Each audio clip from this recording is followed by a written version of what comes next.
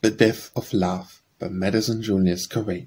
So love is dead, the love we knew of old, and in the soul of our hearts' hushed halls a lute lies broken and the flower falls. Love's house stands empty and his hearth lies cold, alone in dim places where sweet vows were told, and walks grown desolate by ruined walls, beauty decays, and on the pedestals dreams crumble and the immortal gods are moaned.